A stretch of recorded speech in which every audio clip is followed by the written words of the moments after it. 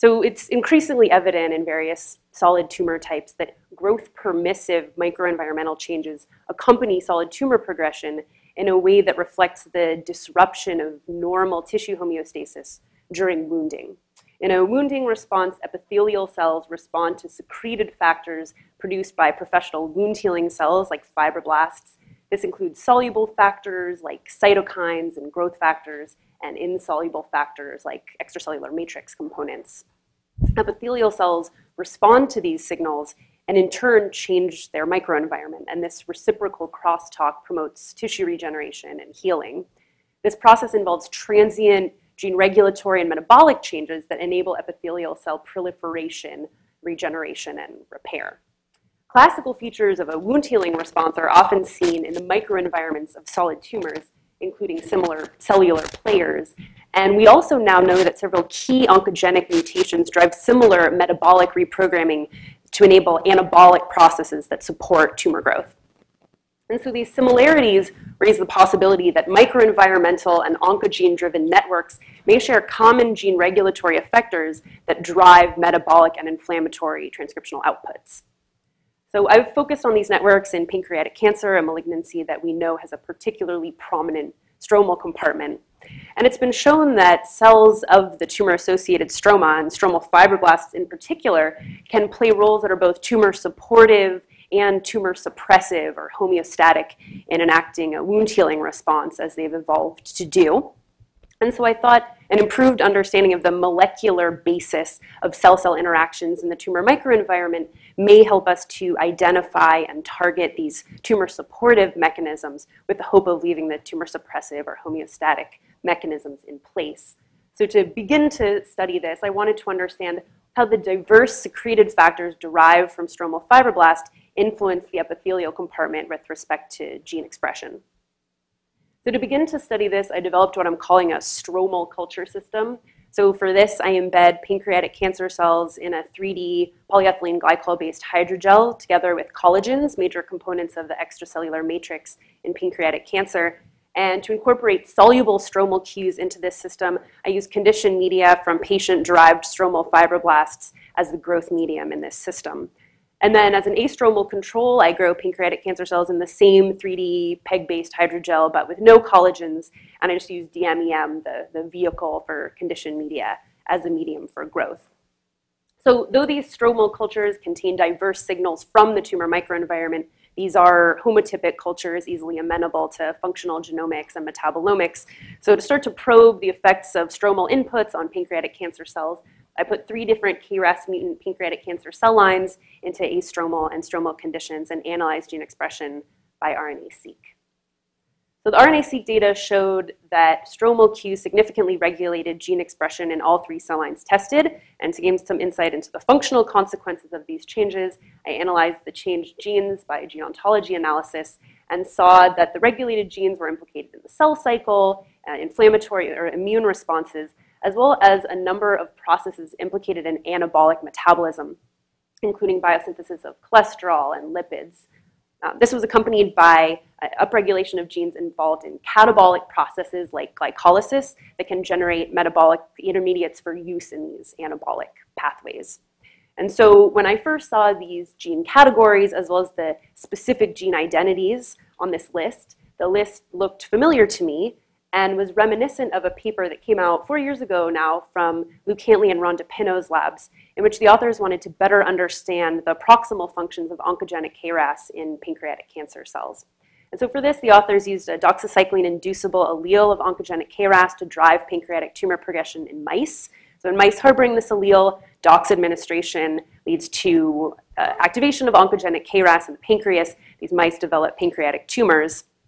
But with dox withdrawal, KRAS turns off, and these tumors shrink down over time. But to gain some insight into the proximal function of oncogenic KRAS in these cells, the authors established tumors, withdrew dox acutely, and did transcriptomic and metabolomic analysis. And what they found is that oncogenic KRAS reprograms metabolism in these cells, increasing glucose uptake and lactate production, and also increasing flux through a number of anabolic pathways. So in light of the observed similarities between the genes found in this study and mine, I wanted to better compare these gene sets. So I did gene set enrichment analysis comparing my RNA-seq data to the microarray data from this paper. And I saw that genes that are down-regulated upon oncogenic KRAS extinction are significantly enriched among stroma-inducible genes. Or put another way, genes that are positively regulated by oncogenic KRAS are enriched among those that are induced by stromal cues. And remember, this is in the context of oncogenic KRAS in these cell lines. So to see whether these similarities in gene expression translated to metabolic phenotype, I wanted to look and see whether stromal cues impact the ability of these cells to take up glucose or secrete lactate. And indeed, I found that human pancreatic cancer cell lines both consume more glucose and secrete more lactate in the context of stromal signals. So I just wanted to look at the steps in between. So for this, I collaborated with Alec Kimmelman, a lead author on this paper, to do intracellular metabolomics on human pancreatic cancer cells. And the metabolomics data showed that in the context of stromal cues, pancreatic cancer cells undergo a significant increase in intracellular levels of metabolites involved in glycolysis, the pentose phosphate pathway, and downstream components of nucleic acid synthesis, as well as metabolites in the TCA cycle. And just looking at a few specific regulated metabolites, we see that stromal cues increase levels of metabolites that are not only in a number of RAS-regulated metabolic pathways, but also a number of specific RAS-regulated metabolites shown here in yellow. And so I thought that these metabolic changes, as well as the transcriptional changes, may impart a growth advantage to pancreatic cancer cells when they're in the presence of stromal signals. And so I grew pancreatic cancer cell lines in these stromal cues and under stromal or astromal conditions and measured viability, and I find that pancreatic cancer cells grow happily and really to a very similar extent whether stromal signals are there or not, so long as they're in nutrient-replete conditions. But as we heard from beautiful talks this morning, pancreatic tumors are not nutrient-replete, and in a paper that Cosimo mentioned earlier, there was beautiful metabolomic analysis of human pancreatic cancers showing that these tumors are nutrient poor and in particular are depleted for key carbon sources, glucose and glutamine. And so I repeated these experiments under lower glucose and glutamine concentrations, and I find that under these conditions of nutrient challenge relevant to human pancreatic cancer, stromal signals impart a significant growth advantage to pancreatic cancer cells. And so together, others have shown that oncogenic KRAS activates a transcriptional network leading to induction of an anabolic gene signature, increasing glucose uptake and expression of pro-inflammatory genes, increasing intracellular levels of glycolytic intermediates, and increasing the presumed capacity for steroid biosynthesis. And I find that in the context of oncogenic KRAS, stromal signals drive similar cellular responses, suggesting that these networks may share some common gene regulatory effectors, which would make for appealing therapeutic targets. But in order to get at these targets, I wanted to better understand the mechanism by which stromal signals were regulating gene expression in these cells.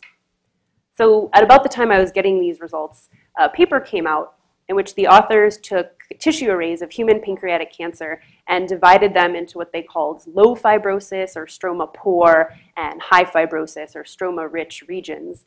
And they then stained these regions for two different acetylated histone marks, acetylated H3K9, a marker of active promoters, and acetylated H3K27, a marker of active enhancers. And what they found is that both of these acetylated histone marks associated with gene activation are significantly enriched in stroma-rich regions of human pancreatic cancer. And so when I saw this, I thought maybe stromal cues regulate the pancreatic cancer epigenome and histone acetylation in particular to explain in part the gene expression changes I saw downstream of stromal signals. So to start to look at this, I took soluble secreted factors in the form of conditioned media from patient-derived stromal fibroblasts, put them onto pancreatic cancer cells, and measured levels of histone acetylation globally by doing Western blots on acid-extracted histones. And here I see over a time course of exposure to soluble cues from the stroma, both of these acetylated histone marks that are enriched in stroma-rich regions of pancreatic cancer increase over time in pancreatic cancer cells. I'll also mention that in the paper I discussed on the last slide, the authors showed that growing pancreatic cancer cells in 3D collagen, but not on top of collagen in 2D, also increases levels of these two histone modifications. And so I thought that my stromal culture system was a nice way to put these signals together, both 3D collagen and soluble cues from the stroma, and look at histone acetylation globally in response to these relevant stromal signals. So for this, I made a minor modification to my stromal culture system. I build the cultures essentially the same way, but using a thiol-modified PEG-based crosslinker. This is still biologically inert, but here the matrices can be broken apart using a reducing agent. I use N-acetylcysteine, enabling recovery of a single cell suspension that can then be used for CHIP or ChIP-seq as usual. So I'll show you genome browser tracks from ChIP-seq experiments for H3K9 acetylation. I find that under astromal and stromal conditions, there are a number of genes that are so-called stroma independent. These are highly expressed and to a similar extent whether stromal signals are around or not, and we see high levels of H3K9 acetylation in the promoter regions of these highly expressed stroma-independent genes. But looking at stroma-inducible genes, I see a significant increase in promoter acetylation at these genes that are in diverse biological pathways that are consistent with the gene expression changes I saw in my RNA-seq experiments. I also validated the ChIP-seq data by site-specific ChIP using both H3K9 acetylation and H3K27 acetylation, and I see significantly increased acetylation levels at promoter or enhancer regions upstream of inducible genes like LIF, UPP1, and CXCL1. So I next wanted to determine which transcription factor is recruited to affect these induced expression of stroma-inducible genes. And I was drawn to MYC early on, given that the paper I discussed earlier implicated MYC really as the key transcription factor downstream of oncogenic KRAS that drives transcription of this anabolic gene program. And I also saw that MYC binding sites were enriched in promoter regions of the stroma-inducible genes that came out of my RNA-seq data set. So it's known that in KRAS mutant cancer cells, MYC is typically phosphorylated on serine 62, as Rosie discussed earlier, and is thus stabilized. MYC is typically otherwise a highly unstable protein. So we expect MYC to be phosphorylated and expressed in these KRAS mutant cells, and so I thought maybe stromal signals are doing something else to MYC to otherwise regulate it in the context of its phosphorylation and expression in these cells.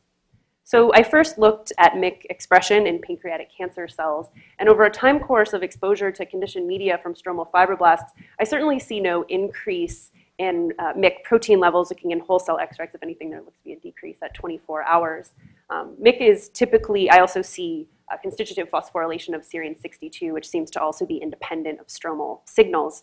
MYC is typically localized to the nucleus, so in parallel I took nuclear extracts, and here I mean the soluble nuclear extract, soluble in 400 millimolar salt. And here I see an increase in MYC over a time course of exposure to soluble cues from the stroma, specifically in this soluble nuclear fraction. I also looked in cytoplasmic extracts, and MYC is totally undetectable as expected for a nuclear protein. So to try to figure out where MYC was hiding, I subfractionated nuclei from these cells that were exposed to DMEM or conditioned media, and I see that there's a substantial pool of MYC that's in the insoluble nuclear fraction in these cells. But when they're exposed to signals from these stromal fibroblasts, I see a pool of MYC that seems to move into the soluble fraction of the nucleus. To try to get some insight into the significance of this move, I did ChIP for MYC under astromal and stromal conditions, and I find that under stromal conditions, I see an accumulation of MYC on the promoters of stroma-inducible genes. So I think there's still a lot of work to be done to understand the significance of this soluble MYC in terms of its global localization, but does seem to correlate with increased MYC promoter occupancy on these genes that are consistent with MYC function in various cancer cell types. I'll also mention that MYC knockdown reduced histone acetylation at these promoter regions. So how can we target this therapeutically? MYC itself is not directly druggable at present, but the associated epigenetic gene regulatory mechanisms are. So typically, acetylated lysines on histone tails are read or sensed by bromodomains within chromatin interacting proteins. This interaction leads to recruitment of macromolecular complexes that activate transcription of associated target genes. And so when I was doing these studies, there were small molecule inhibitors available for one family of bromodomain containing proteins, the BET family, in the form of JQ1 and related molecules. JQ1 acts as an acetyl-lysine mimetic and blocks recognition of acetylated lysines by BET family proteins, thus suppressing activation of associated target genes. So I thought that if histone acetylation and subsequent transcriptional activation was underlying these stroma-inducible changes in gene expression, JQ1 may block those changes induced by signals from the microenvironment. So I asked, can bromodomain inhibition in these cells block these stroma-inducible changes in gene expression? And so for this, I used the BET bromodomain inhibitor JQ1, going back to my 3 KRAS mutant pancreatic cancer cell lines under stromal conditions, and measured gene expression by RNA-seq. And I found that JQ1 induced negative regulation of stroma-inducible genes, and these gene sets showed a statistically significant inverse correlation between genes that are upregulated by stromal signals and downregulated by JQ1. And this included genes in a number of anabolic pathways that overlap with the RAS signature I discussed earlier. So we next wanted to take JQ1 in vivo, and I'll mention that the anti-tumor efficacy of JQ1 has now been published by other groups in pancreatic cancer, including beautiful recent papers from Julian Sage and Matthias Hebrock. But we have tested JQ1 in vivo and find that it significantly suppresses pancreatic tumor growth in orthotopic transplant models. It also reduces proliferation of cancer cells in these models. But here we're treating with a drug that can target not only cancer cells, but also a number of cells in the tumor microenvironment, and a number of inflammatory cells have been shown to be responsive to JQ1 with respect to their inflammatory potential. So to gain some insight into the molecular and cellular specificity of JQ1, I wanted to determine which BET bromodomain family member was really responsible for this effect in cancer cells. So the BET family has 4 members, BRD 2, 3, 4, and T. BRD-T is testis-specific, but BRDs 2 through 4 are all expressed in pancreatic cancer cells.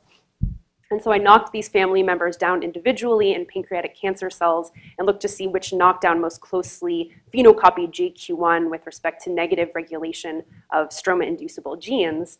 And I was surprised to find that while others have shown very nicely that BRD4 plays an important role in pancreatic cancer cells in driving cell-autonomous gene regulatory networks, actually BRD2 seemed to be the important BET family member in driving stroma-inducible gene expression.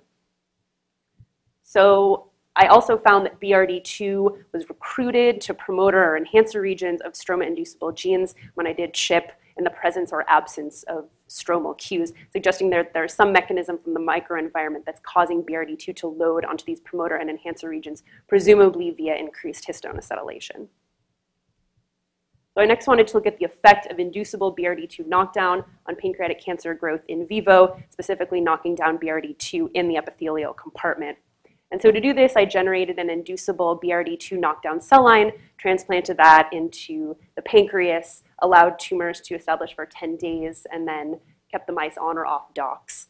And in these experiments, I find that doxycycline has no effect on tumor growth in control hairpin cell lines. But in this BRD2 knockdown cell line, I see that doxycycline significantly reduced pancreatic tumor growth. I'll mention that this line definitely grows less aggressively than the control, and at this point I don't know whether that's due to leaky expression of the hairpin in vivo or because this is just a less aggressive clone.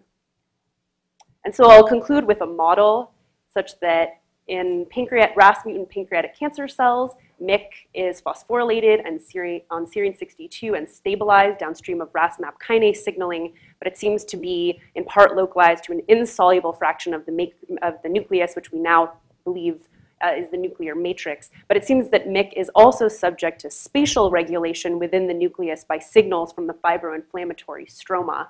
These stromal signals lead to an accumulation of MYC in the nucleoplasm and to increased association with promoter regions of stroma-inducible genes that support proliferation.